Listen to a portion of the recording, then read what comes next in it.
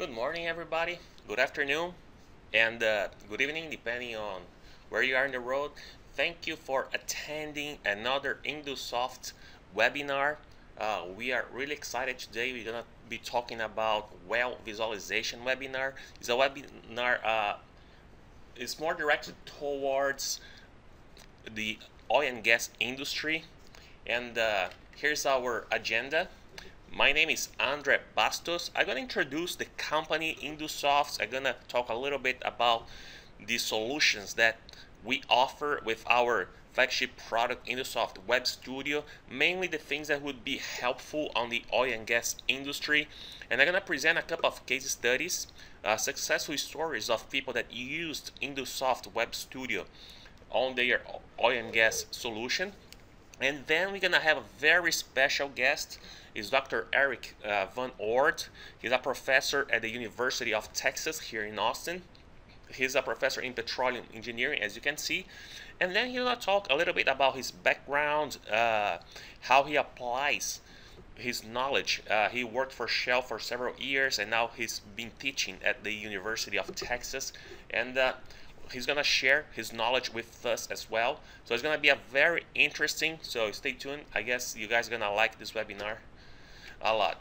So I'm gonna start talking a little bit about the typical architectures where you can apply InduSoft Web Studio.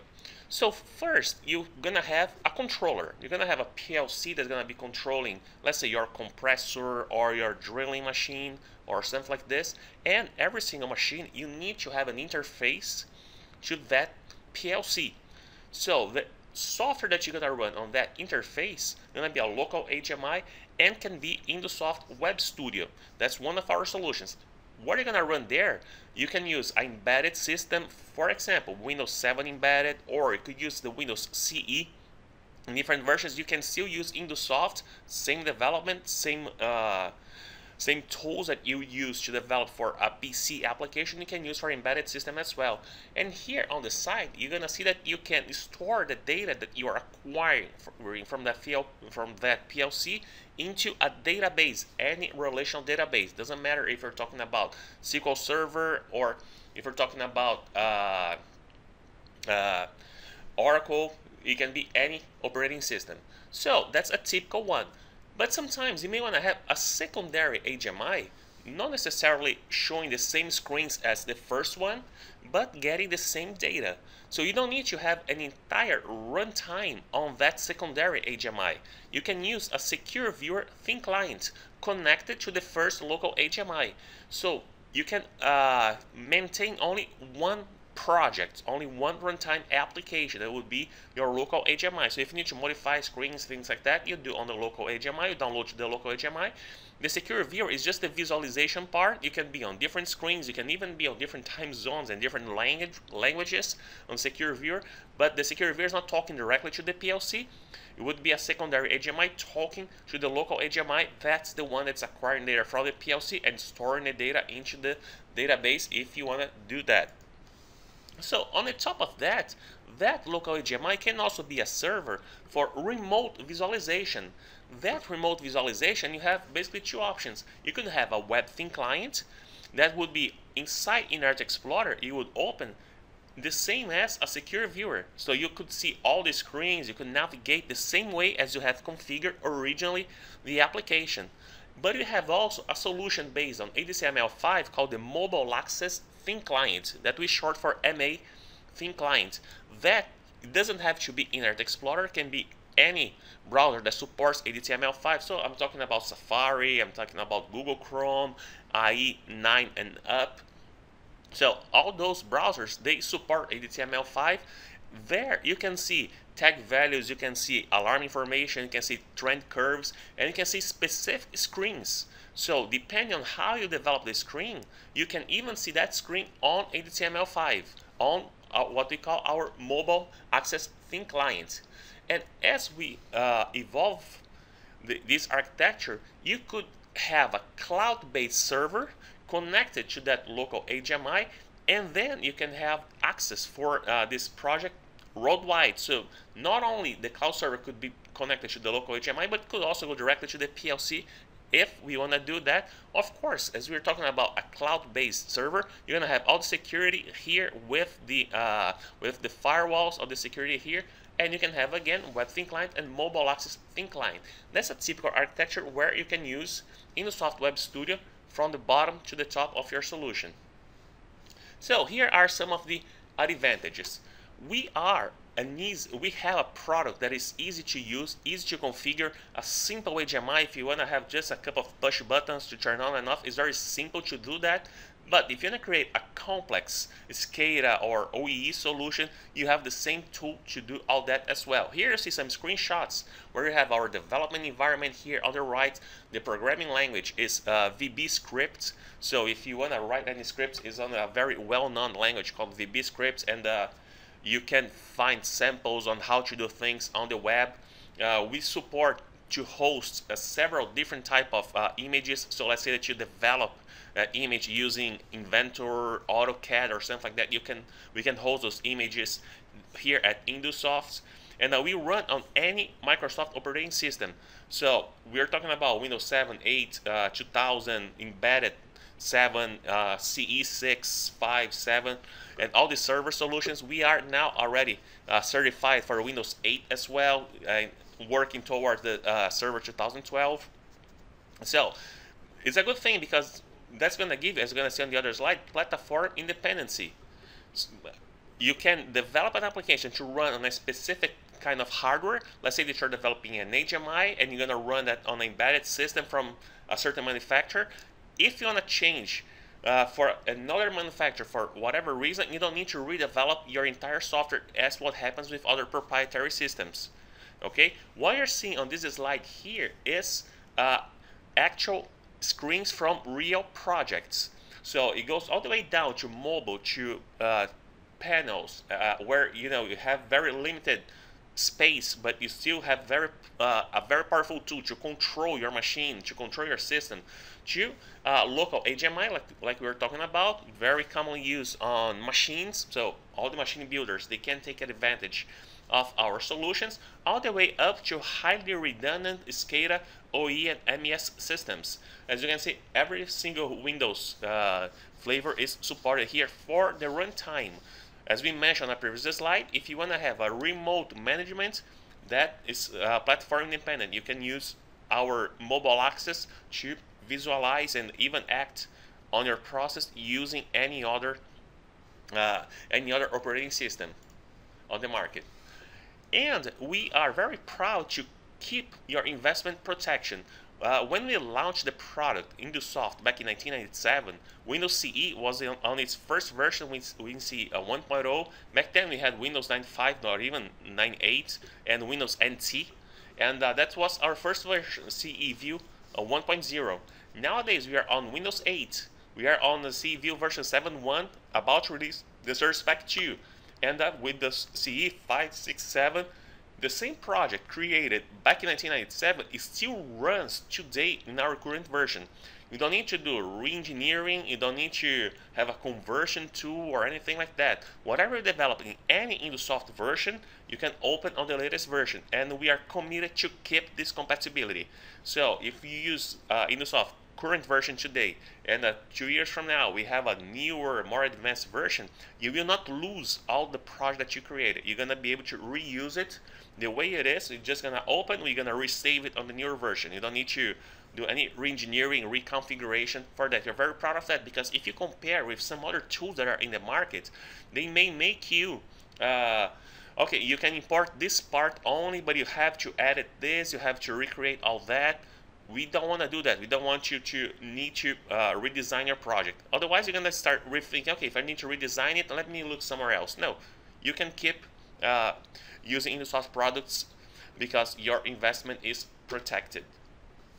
And we have a very powerful database interface. We have a patent on it, and this allows you, from any runtime that you have running InduSoft on any platform, to store and retrieve data from any relational database. So I'm talking about if you have a high redundant server with Windows Server 2012 saving data to SQL Server, that's that's something that everybody can do. But what if you have a panel PC running Windows CE, acquiring data from the PLC. Can I still store this data to my SQL Server? Yes, using our database interface, you can store data from any runtime of InduSoft Web Studio to any relational database. And here are some examples of real applications. We have several customers using Oracle, Sybase, MySQL, SQL Server 2012 now, not only 2008 or 2005. And this all goes through ADO.net. And we allow you to create a very easy integration to any ERP system because of that database interface. You're seeing here some applications, even though you may say demo here, we're talking to actual devices and actual database storing a big quantity of data and displaying them there. And several applications communicate with SAP through the database interface, and nowadays also through the OPC UA connectivity that we offer, as well as SAP offers as well. And with InduSoft Web Studio, again, you can go all the way down to the PLC, all the way up to the ERP using just one product. And this allows you to create very powerful dashboards and OEE. So one of the products that we currently offer is our template, the Business Intelligence Dashboard. That's one of the products you can acquire from us. That's using InduSoft products. Or you can create your own OEE dashboards. We have demo applications that you can look and see how we build that. That's the one on the right here. You can download and see how we did that. Or the one on the left, you can buy our dashboard. It's very easy to configure, just by 5 steps, and you're gonna have your data being saved on the database and seen on this pie chart, on this Pareto, and things like that.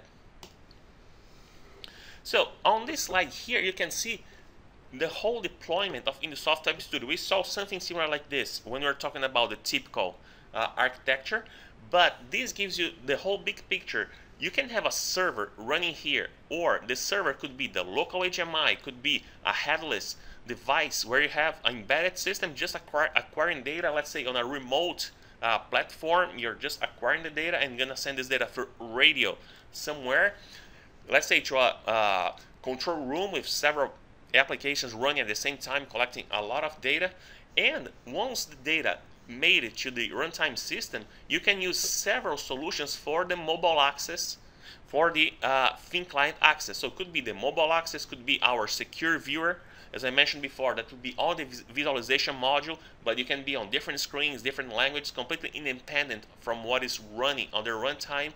Or the web thin clients use Internet Explorer. Again, you can have the whole application running on the web thin client, switching screens and choosing even different languages, differently from what is here down here on the server or up here on the cloud. And we have very successful stories of people using the SCADA on the cloud, as I'm gonna show in just a couple of slides. And this slide here, we are particularly proud of to introduce our mobile access thin client with HTML5 with support for screens now on our Source Pack 2. That is, is about to be released in a few hours or a couple of days. So this gives you the freedom to visualize your process on any browser that supports HTML5. So that goes to iPad, that goes to any tablet using Android or the new Windows 8, Windows 8 RT. These are all the platforms that we've been testing now, and it's working pretty well. And while we still support the old what we call the tabular thin client with HTML1 for not so smartphones, if I may call that, where you can still have access to your alarms and to process values. And on those process values, you can even write values to your process if you want the user to do that. And we have a huge database of communication drivers, and as well as support to all the flavors of OPC. So we have OPC DA server and client, we have OPC UA with support to redundancy, we have OPC.NET, OPC XML, XML DA, the client part. We have built in on the product more than 200 communication drivers to all the Allen Bradley, Siemens, GE, Fanuc. So if on your process you're using GE Fanuc, can we talk to it? Yes, we can. But instead of using ControlLogix, we have the driver on the product. No RS links required. And unless you would rather use OPC solution for, there are different reasons and different cases where you should use an OPC. If you want to just talk directly to the PLC, we have that driver in the product as well. And we are releasing the driver for even the ABB Total Flow. I know it's very used on the oil and gas industry as well. So we have ControlLogix, we have GE Fanuc, Siemens, Total Flow, even Triconics. We have all of that on the product itself. So you don't need to install anything extra unless you wanted to do that because of your system architecture. We have native TCP/IP communication between the stations as well as gateway to other SCADA systems. So you can use InduSoft to talk and communicate with iFix or with Invensys Wanderer InTouch. Everything, the product supports all that. As I mentioned before, native interface to databases. And you can even buy our APIs to connect your own application to our tags, for instance. So let's say that you have another application, an MES system that you have in there, or a rule-based system, and you want to talk to the tags that are on InduSoft Web Studio. You can just install either a DLL or an ActiveX and access our tags database. This API is part of the product, okay? And everything else is also mobile access and web ready. So a little bit about our case studies here. In our website, if you go to our website under marketing, as you move your mouse over marketing, you're gonna see the first option that says case studies here. As you go there, you're gonna see two case studies, one from Micon Systems, which is now a Rockwell company. They acquired this company a while ago, and they build compressors, actually control for compressors. They use InduSoft Web Studio. You're gonna see some screenshots there where they use that on mobile devices, as well as to monitor several compressors at just one central station. The whole surge control system happens here, all using native tools inside InduSoft Web Studio, as well as the one in Egypt on the Gulf of Suez, the Jason Oil Company. Is a very interesting case study of oil and gas that is using InduSoft Web Studio. And more recent, we have Vipon Controls that created their product they call the iSCADA, that they took that SCADA system to the cloud.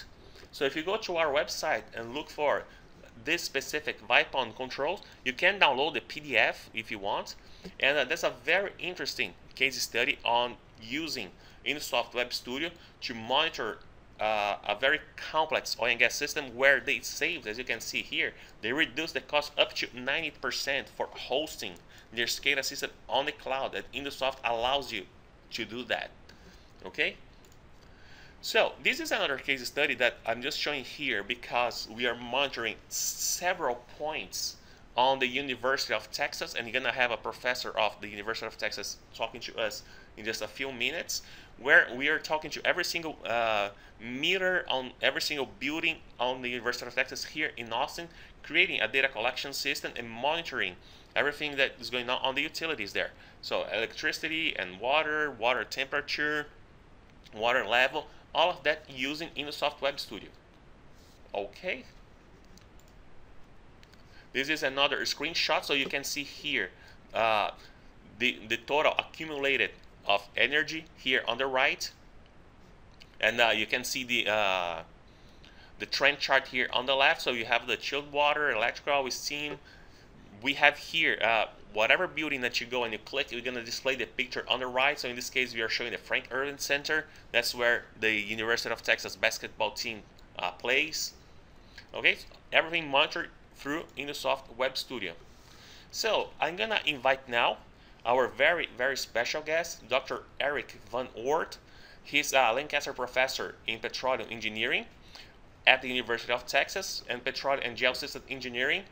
So he's going to talk a little bit about his experience and how you could apply InduSoft on the oil and gas industry. He got tons of experience. As I mentioned, he worked for Shell before, maybe I guess for 20 years or so. So let me just pass the ball to him right now. Okay. Good. Well, good morning, everyone. My name is Eric van Oort. I'm a tenured professor in petroleum engineering at the University of Texas at Austin. My background is in drilling and completions of oil and gas wells, and as Andre already said, I've been with Shell Oil Company for 20 years, and came to UT last year to go back to teaching and doing research and development. At UT, I'm continuing to work on the subjects that I was working on when I was at Shell. And what you see is kind of the transition phase from the work that was done at Shell and is now also being worked at UT and Austin. We're sure we talk about two things where we have potential applications for InduSoft's software. And one is well visualization, or rather well data visualization. It's a rather passive application, but I'll show you its tremendous value to the oil and gas industry when applied properly. And then secondly, we'll talk a little bit about rig automation.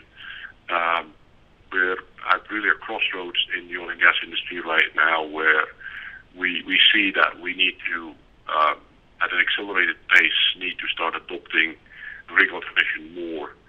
And there's some very interesting developments going on there. And again, InduSoft's software capabilities could play an important role there. So a little bit about Shell. While at Shell, I was team leader of the Global Real-Time Operations Center deployment, and in this graph, you kind of see the spider web of operations centers that Shell built around the world, with major real-time operating centers in the U.S., in New Orleans and Houston, with full redundancy and failover capability, such as the cost of doing business in an area where you could be hit by hurricanes. So we needed that redundancy there in the Gulf of Mexico.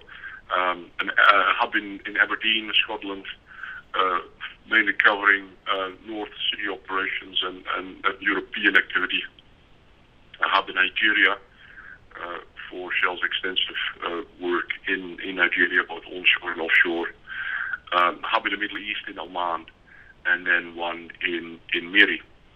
It would be too much to give you kind of a detailed overview of what these hubs were doing, but just for those of you that are not familiar with the real-time operating centers, the objectives of a real-time operating center as applied in the oil and gas industry, particularly in the drilling space, is essentially twofold. It is ensuring excellence in well planning, something that you could cover really simply with the phrase drilling the right well. So what is the right well to drill? And so using multidisciplinary collaboration, 3D subsurface visualization, well visualization, doing extensive offset well analysis, detailed well engineering modeling, and so on, to really determine what is the absolute best well to drill. And then taking those learnings, those models, over to the execution phase, and then really focusing on monitoring the well in real time, doing 24/7 monitoring, trend analysis, actual versus plan comparisons, and so on. And then through suitable means, delivering that data, that analysis, to decision makers worldwide, wherever they may be. That part we call drilling the well right. So we've decided what is the right well to drill. Now we need to focus on excellence and execution. And the way this is facilitated is that data is gathered at the rig site through suitable data acquisition systems. The data is typically formatted in either WITS or WITS-ML format. In the future, we also will expect OPC to become more important as a data standard, particularly with respect to automation, and I will get back to that. That data is then analyzed in the RTOC. I'll show you some examples of visualization and analysis techniques that are applied. And then suitable advice is going back to the rig to make sure that it operates safely, that it stays away from what we call non-productive time or trouble events, that the operation is conducted as efficiently as possible. And the nice thing about these new software systems that are now available and that can be deployed, for instance, through web-based interfaces, browsers, and so on, is that you can really deliver much better business decisions through the right information at the right time to the right people, wherever they are. And this actually provides a solution for companies like Shell, where they have experts spread all over the globe, maybe in any location. And it is usually, historically, it's very difficult to get these people to, for instance, focus on an operation that may be happening in a certain area. The old model typically was, well, if you need a certain skill, a certain discipline of a certain individual in a certain place, and you need that physically move that individual over to that location, take him or her and their whole family and transport them and turn them into expats and so on. That is really not necessary anymore with this technology. Everyone can essentially be a real-time satellite. If you had access to Shell's information, I can essentially give you all the data from any Shell rig operating anywhere on the globe, sitting at a nice Starbucks, enjoying a cafe latte. So in that way, you can really deliver real-time information to the right people at the right time, at the right location, wherever it may be. And the data that we're talking about typically is data coming from rig surface sensors, things like hook load, bit levels, torque, weight on bit, etc. Sensor data, by the way, from sensors that have been were already developed in the 1950s and 60s, and that they need to be upgraded, and I'll talk a little bit about that in a moment. Also data coming from downhole sensors, from the downhole telemetry, what we call measurement while drilling and logging while drilling tools that are being brought to surface and give us information about the downhole environment. All that data is accumulated, is communicated through usually suitable data communication systems for offshore rigs. Those are typically satellites, and brought into the RTOC. I wanted to give you some typical examples of well data visualization and the value it can bring. I'm assuming that not all of you are familiar with oil field applications, but just stick with me, and I'll guide you through it. This graph that you see over here is monitoring flow on connections. Every time we've drilled a length of drill pipe down and we need to add a length, we stop and we monitor how much flow is coming back from the well, and that is very important to determine if the well is actually flowing or not, if the well is kicking, if we are seeing an influx of formation liquids. And in this case, we are dealing with a well that is breathing. It's a fracture breathing well. It's a well where we've pressurized some fractures downhole, and once we take the hydrostatic load off the head, these fractures give us the fluid back. It's a bit of a difficult situation for us to deal with because it mimics the effects of a true well control event. And by overlaying this data, one connection after another, we can distinguish a true well control event, a true kick, from this rather harmless fracture breathing behavior. And what you see there in the different colors is indeed these backflow signatures. They taper off, and that's a good thing, except when we get close to about 12,000 feet depth, you see the red curve is different. The red curve seems to follow the other signatures, but then there at 5:46, this is in minutes, suddenly there's an acceleration of the backflow coming from the well, and that is a true kick. And through this visualization of this data, that's readily available at the rig site, we can actually do some very good early kick detection. In fact, this kind of monitoring can be automated, and you can put in place suitable alarm systems that informs the crew that something is wrong with the well. Second example that I have for you is what is called a hook load plot. Hook load is essentially a measurement of the weight, the effective weight of the drill string. And the drill string has two different weights. A weight running into the hole, which we call the slack off weight, and a weight coming out of the hole, and that's what we call the pickup weight. And the difference between those two weights is essentially the amount of friction that is acting in different directions, depending on the direction in which the pipe is moving. And in this plot, what you see is hook load versus depth, and you see two drawn lines, which are the model predictions for hook load. For slack off weight, that's the orange line, and for pickup weight, and that's the blue line. And because we are doing this type of modeling pretty much for every run of every drill string, for every run or every casing string, we've become very good at it. You can do some really hard quantitative modeling. And in this particular plot, we are overlaying the real-time data onto model. So the blue and pink dots that you see there are the real-time data that are overlaid on the model data. And what you can also see is that until a depth of about 14,000 feet, there is very good quantitative agreement between the model prediction and the real-time data. But thereafter, there is a discrepancy.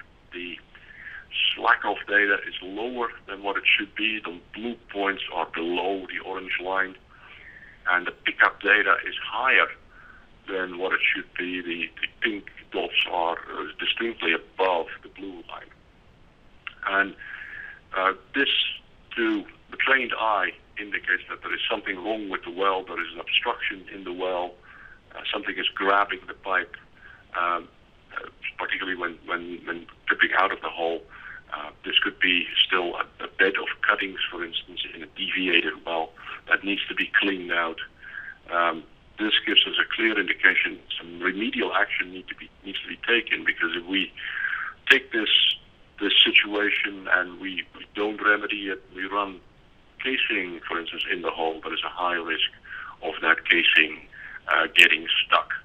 And a stuck pipe event on an offshore rig, this was done for a Gulf of Mexico deepwater offshore rig, is a very costly, very cost-intensive event, typically on the order of several $1 million to $10 million or more.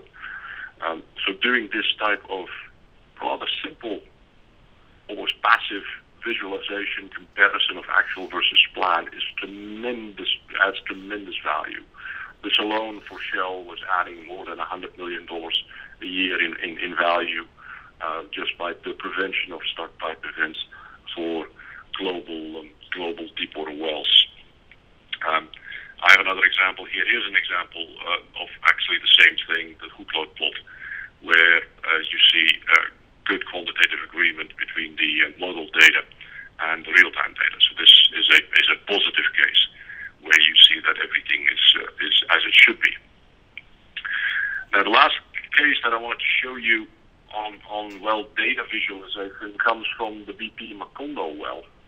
This comes from the investigation report that was done on Macondo.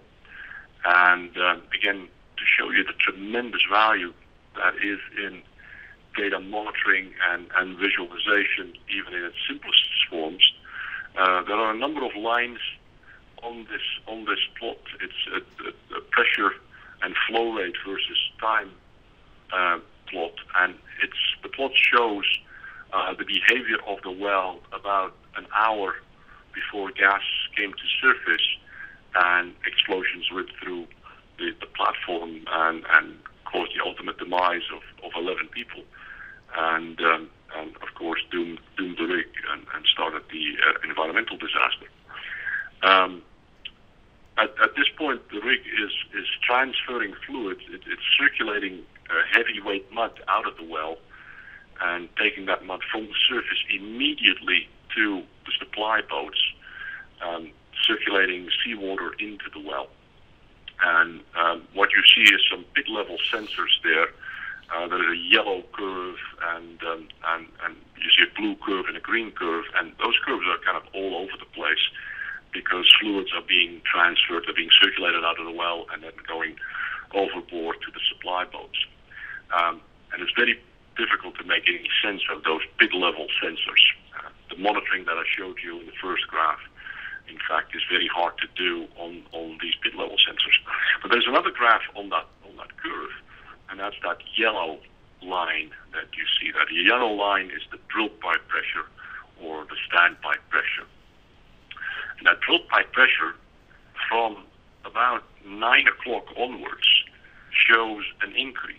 In fact, after 10 past 9, you see it starts to increase rather dramatically.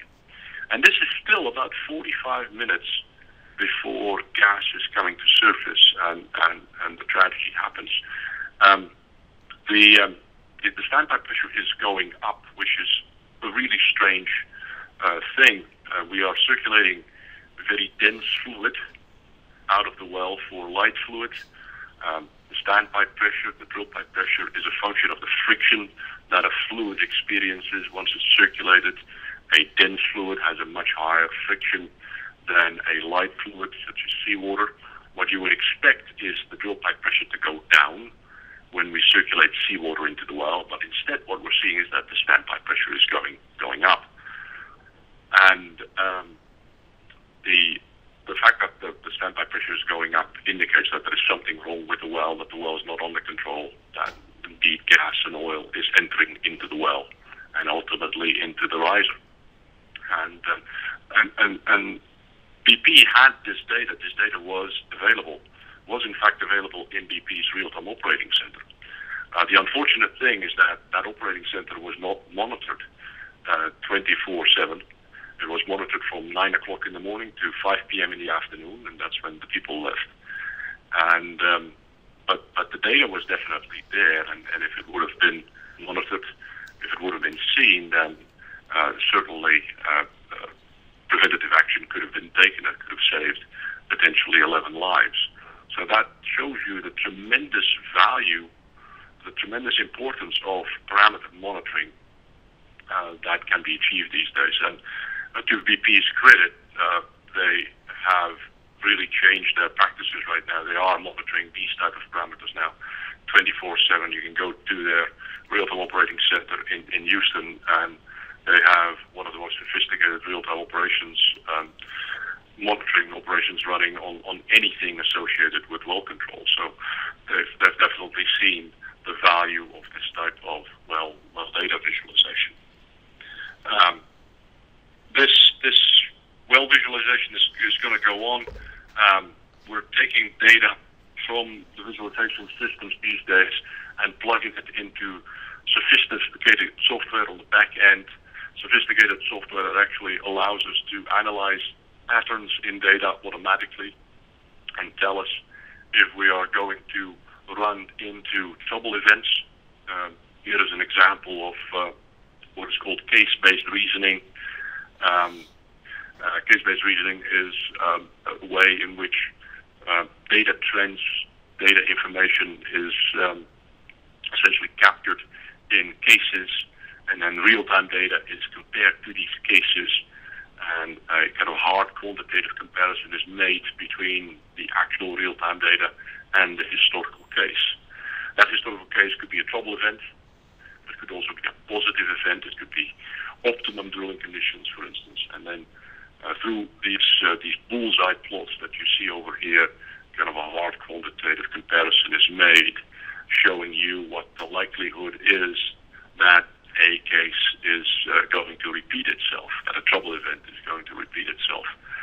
And that, of course, allows you to take appropriate mitigation and evasive action. And those techniques are now starting to be matured in the oil and gas industry to really, in a very automated way, alert operators that things are not as they should be on their various drilling rigs. The second thing that I wanted to briefly talk to you about is rig automation. The oil industry is a fascinating place to be.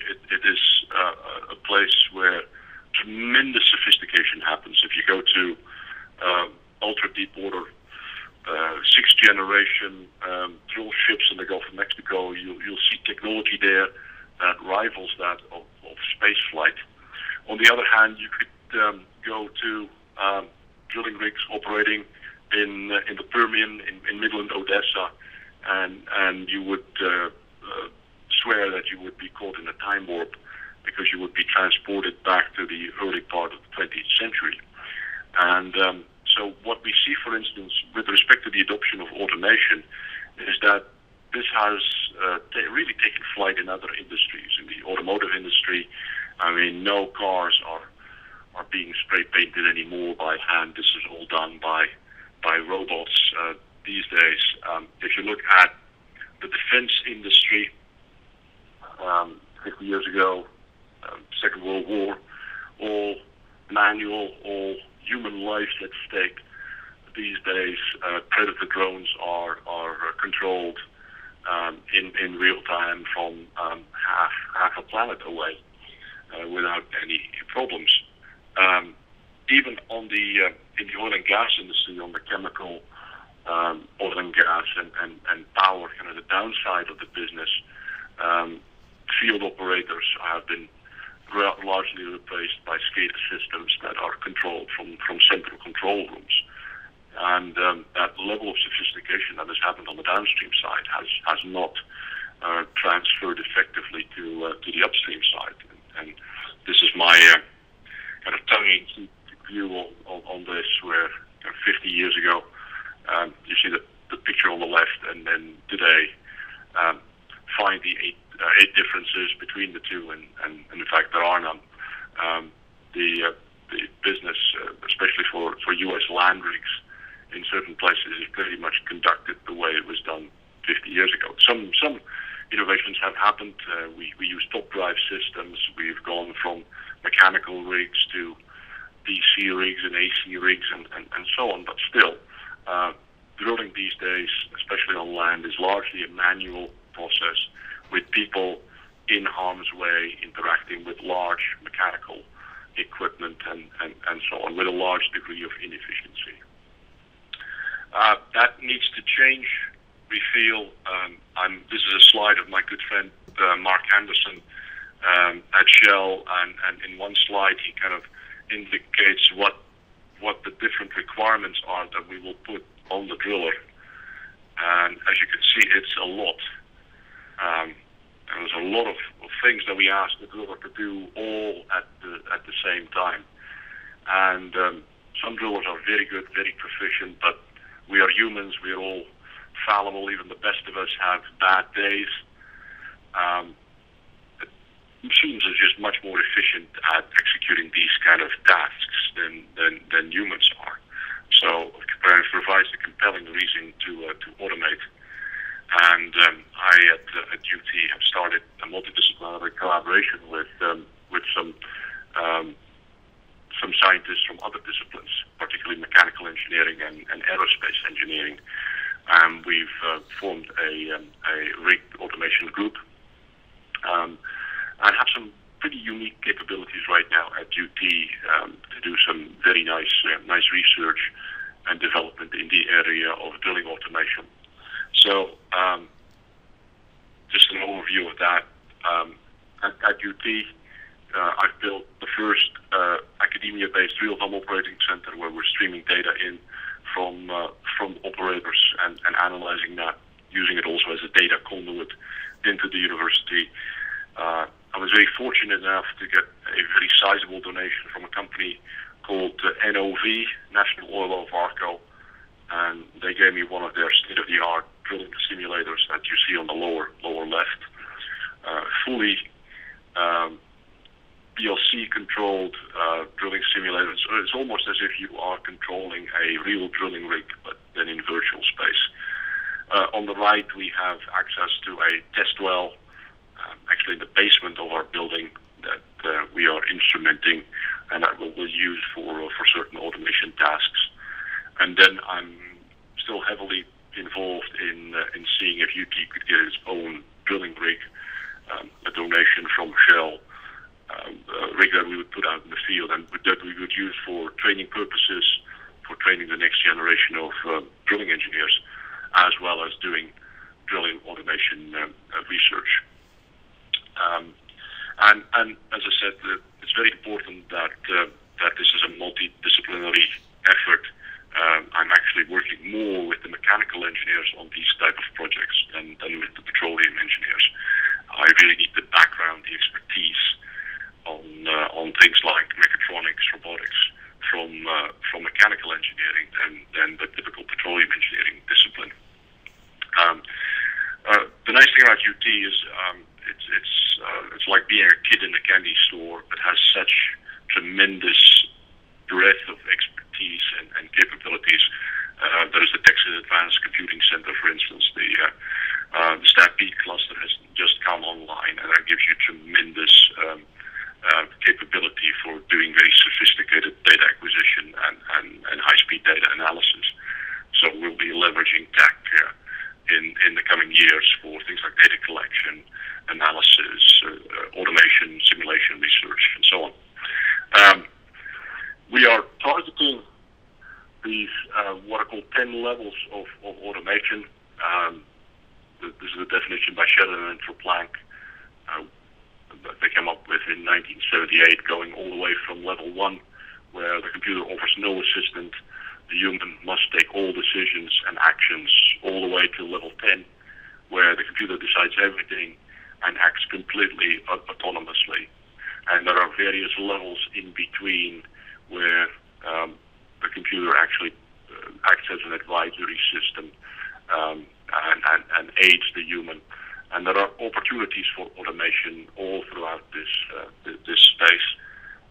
We are focusing on essentially through sophisticated software, through sophisticated control algorithms, having two-way communication to the rigs, so going away from just data acquisition using WITS and WITS-ML and getting that passively into an RTOC, actually using an RTOC for a remote control of SCADA systems at the rig site, and doing that in a very interdisciplinary way, doing it evolutionary and not necessarily revolutionary, using industrial systems that we leverage out of other industries, really reducing the burden on the operator, the driller primarily, and thereby really create a much safer environment, taking people out of harm's way, as other industries have done. Now, think about the defense industry example that I've just given you. What the defense industry has done is really take people out of harm's way.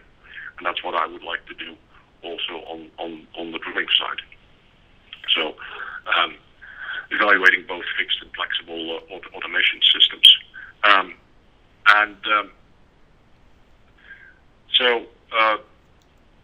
not going to delve very deeply into this, but so our work into this is building sophisticated, complex control systems and feedback controls with high degree of supervisory decision-making ability for drilling processes, how to drill in an automated way, how to pick up pipe and not have humans involved, and so on, how to really drill a well to depth and do that in a largely automated way.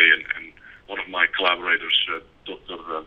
Bechet Ashik-Meshe, has joined us recently from JPL, from the Jet Propulsion Lab, where he was on the team that actually developed the control algorithm that helped the Curiosity robot land on Mars. And that, of course, had to be a fully automated solution, because data communication with Mars takes about a lag time of about 15 minutes. So you're too late for real-time control. You can't steer that lander in real time. It has to work all by itself, and that's actually a very difficult control problem to solve, but an approach in aerospace that we think will lend itself really well to, for instance, automated directional drilling in the oil and gas field. And again, that's where software by InduSoft could be a really important, where you remotely control SCADA systems through, for instance, the OPC UA standard.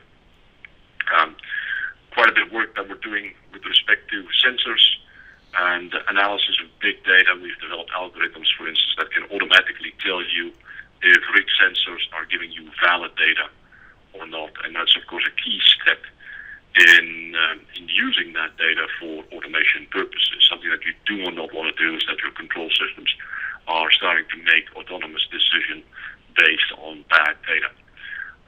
So we think this is a key step forward, where we can actually determine if data coming from rig sensors is valid and can be used without problems or not.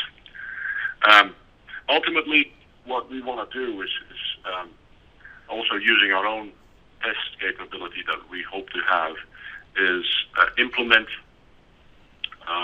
more automated systems on fit-for-purpose rigs that are really built for the task at hand, and those rigs are now starting to appear. They look nothing like what a conventional drilling rig looks like.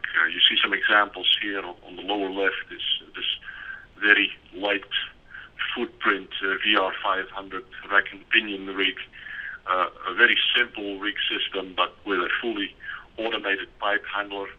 No humans are involved. Nobody's on the drill floor when it comes to pipe handling and making and breaking out pipe. On the right, there is the drill neck system, a system with, again, an automated, fully automated capability for pipe handling, where pipe is stacked in a carousel around the drill floor, and an automated pipe handler is coming out and just picking up signals of drill pipe and bringing them to well center and making up the pipe in a fully automated way. The last slide that I have is an example of a so-called Log 400 rig by a company called Huisman, which is again fully PLC-controlled rig with an automated pipe handling system. It looks nowhere near what you would expect for a regular rig. This is a fully modularized system that can be moved without cranes, has very little human interaction in order to drill effectively. And you'll see more and more of those systems in the future, where the oil and gas industry is catching up with other industries, and where we are really leveraging what is available in terms of software capability as provided by InduSoft systems and others. And that's what I have for you this morning. Andre, I don't know if there is room for questions or... Yes. Actually, thank you very much, Dr. Eric. That's extremely interesting. I want to add that one of the slides, Dr. Eric has shown the vertical trend object, and that's something that we, with InduSoft Web Studio, that's one of the differentials that we have for this industry.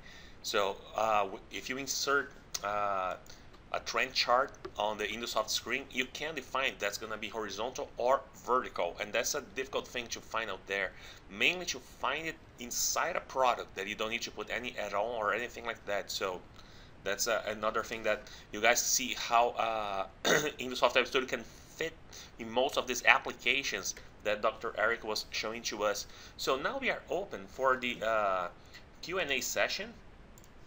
Let me check here. You guys gonna have a panel there where you can put your questions.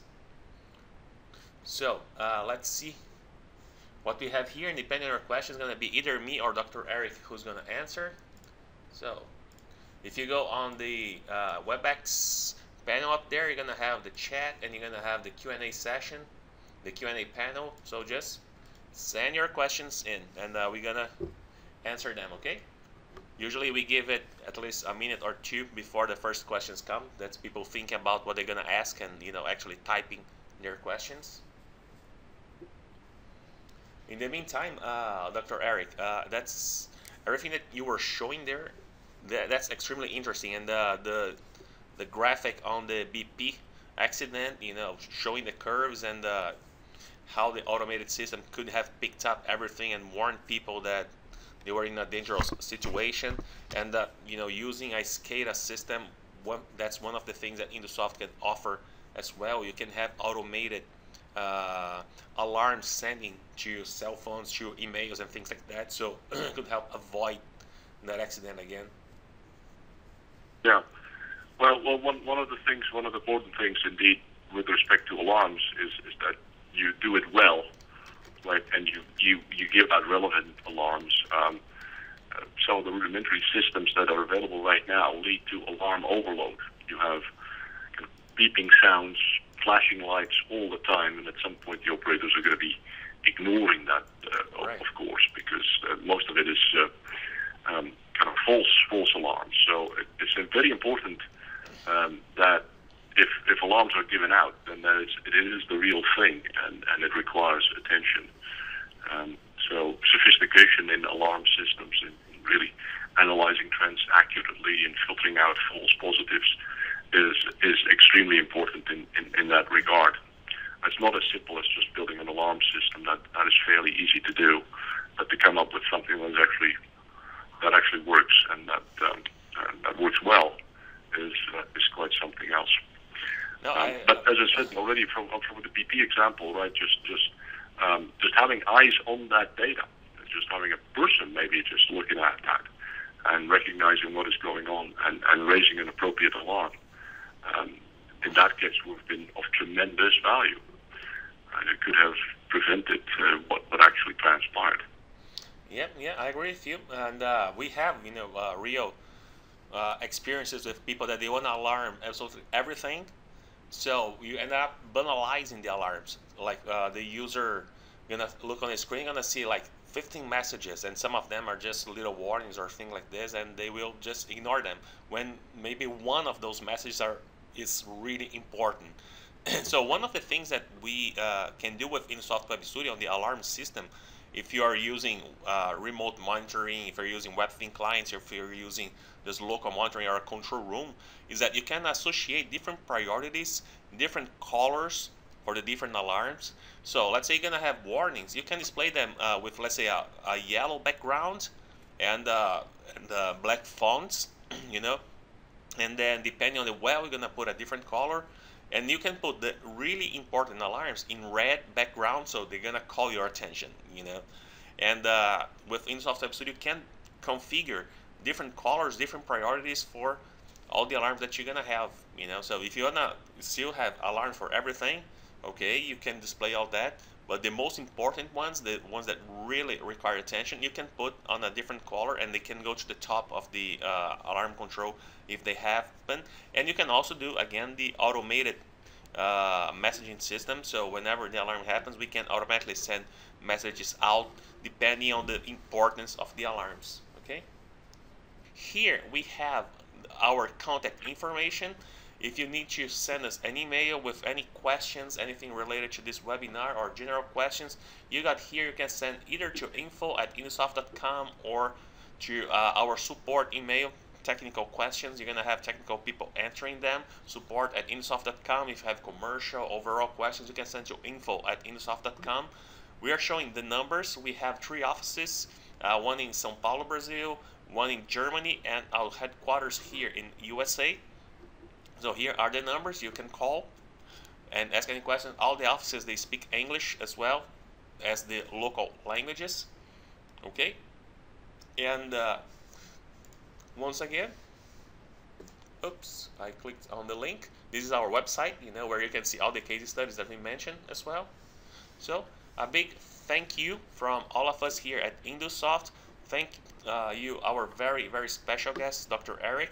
We're gonna speak again in a few hours in the afternoon, but it was really, really interesting. Thank you very much for taking your time to present all that and to teach us all those very, very interesting lessons that you just did.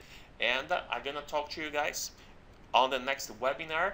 You stay tuned. There is still very interesting thing on the way. All right. Thank you very much.